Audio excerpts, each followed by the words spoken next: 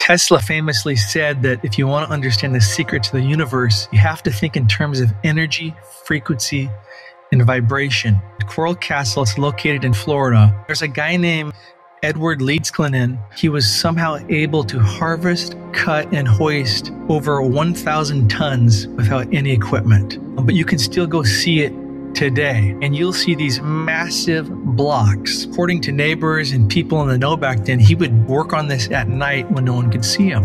And neighbors say they could hear him whistling while he built. And you can see photos of this contraption. It was a tripod with like a magnetic box at the top and a magnetic crank at the bottom. When someone asked him how he built this, he basically said, I'm paraphrasing, I've discovered how the pyramids were built. Most likely it was some type of sound or electromagnetic energy. How did a 5-foot-tall guy do this without any major earth movers, tractors, cranes?